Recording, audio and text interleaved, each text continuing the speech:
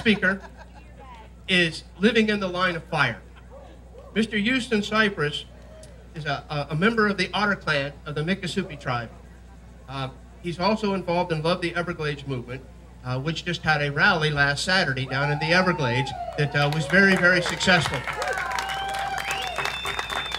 An awful lot of people got together and had the opportunity to share ideas and to find common needs and common solutions. And the Miccosukee tribe has some very, very serious concerns about how this is all being done. They're afraid that the cart is going to be put in front of the horses and they're going to end up getting dirty water into the Everglades itself. And of course, they're being poisoned right now through the L-28 interceptor canal. That is just outrageous that the state of Florida is allowing this to happen and isn't making it stop. So with that, please welcome Mr. Houston Cypress of the Otter clan.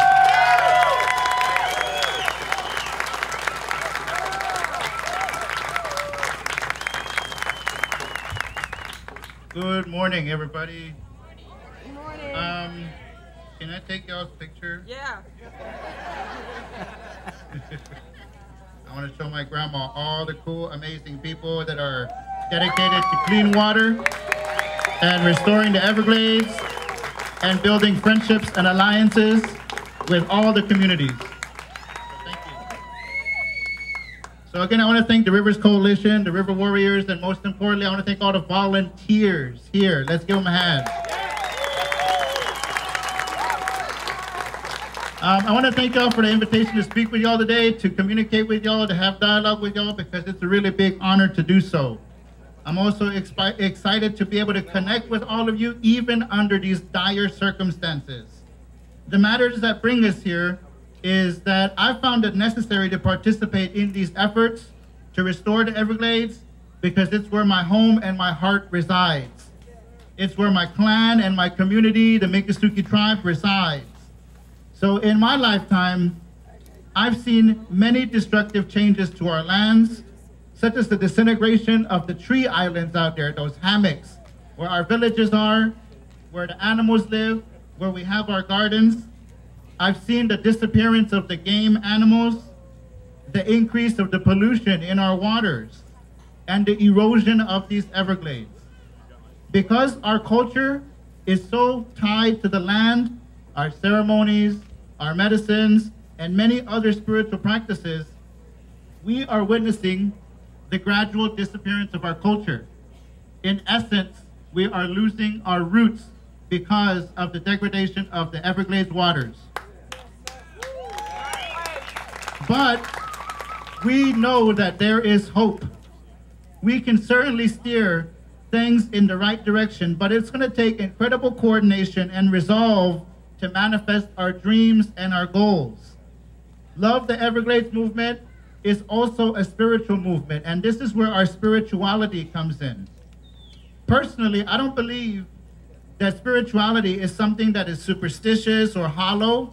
It's not self-promoting, it's not self-serving, and these are not cliches that we're talking about here.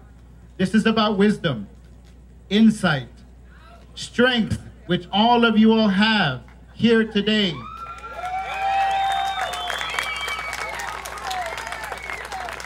Yes, we are talking about the long term, so this is also about patience, trust, and compassion. Even in the face of great uncertainty, even in the face of potential doom, these are the qualities that we need. So you look at history, we've had many great sages that have explored the struggles of the human condition in such a mysterious universe. Our spiritual leaders throughout time have shown us by peering deeply into our very being and our place in this universe, that there is much to learn for the sake of our global as well as our local ecosystems right here, right now. So with Love the Everglades, the movement here, love is central to our cause because we do not want to be ruled by fear or anger. In fact, we cannot afford to be mindlessly distracted given what's at stake and the amount of time that we have to make things right. So we know that anger and fear, especially in a crisis situation like this, it can galvanize some people, but it can also blind us, it can also divide us, and perpetuate the delusion that we are factions bent on defeating one another. And these are what undermine our important efforts. In getting to know some of you, I've heard from you about other groups involved in this issue, and sometimes these comments have been disparaging. We're supposed to be the solution to this problem.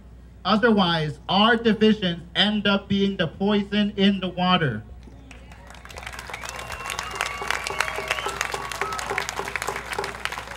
As each and every one of you know, we do not have the luxury to bicker, but we can overcome this. In fact, we must overcome this.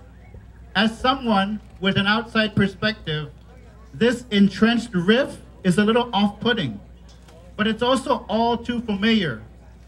I sympathize with you even as I am critical, because our tribe has been witness to this entrenched bickering, and what this does is it slows down Everglades restoration efforts to a glacial pace.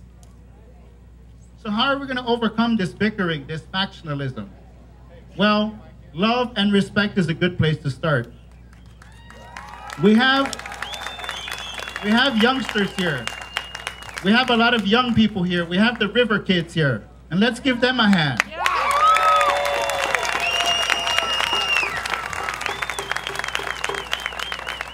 So because of these youngsters here, we got to show them a good example. Let's show them how to have a civil and civilized dialogue with one another. Let's also continue to have forums like this for discussion so that we can increase understanding of our concerns, our priorities, and our proposals for action. Let's ask for help from our friends such as you here. And let's not be afraid to disagree. Let's welcome disagreements and critique as an opportunity to learn where our proposals can be strengthened and improved. Now let me offer an example of constructive critique within a context of civilized discussion. We're talking about Plan 6 and the Southern Flowway. This is a very important proposal, but it's also got definite room for improvement. We're talking about the Holy Lands. This is an area that's designated as OFW, Outstanding Federal Waters. From what I've read on Plan 6, and from what I'm hearing today, there is still not enough discussion or information about this important area, the Holy Lands. This area has very stringent regulations, and what Plan 6 would be doing is bringing more water at a reduced quality than is currently allowed and protected for in this area. So the question that Plan 6 must answer to move forward and with broader support is, how do you propose to degrade these outstanding federal waters with water from Lake Okeechobee? That's the question that we have to answer and articulate so that we can all get behind it. Now, I also have a request from y'all. I need your help with something. Marty Baum, our Indian River keeper, was just talking about L28 Interceptor Canal. It's a serious problem, and I need your help with that.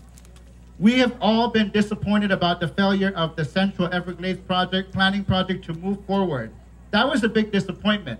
But it's still, even if it did go through, it did not do enough, because we're talking about this L28 Interceptor Canal.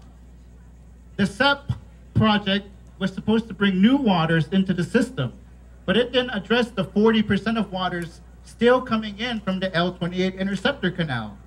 And the Miccosukee tribe and the people that live there are analyzing the waters coming out of this canal on a regular basis, exceeding 100 parts per billion of water, and more than that sometimes. And this is an ongoing problem which needs your help.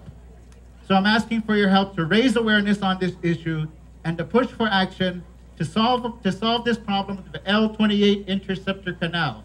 That's my request for you today. Yeah. And as for the factionalism within these communities, well, the movement, Love the Everglades, is going to work from a place of love and respect with each and every one of you.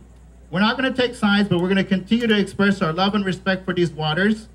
We're going to pray for the purity of these waters flowing from the Kissimmee River Valley through Lake Okeechobee, over the River of Grass, and out beyond Florida Bay. We're going to pray that compassion flourishes in the hearts and minds of the decision makers, as well as the stakeholders of Everglades restoration. And we're going to pray that the community that's concerned with Everglades matters continues to grow, because the Everglades matters. So we will stand with you in prayer for the integrity and vitality of the circle of life. These are the challenges that we are called to meet with grace and diplomacy, and we will stand with you. Thank you very much for your time.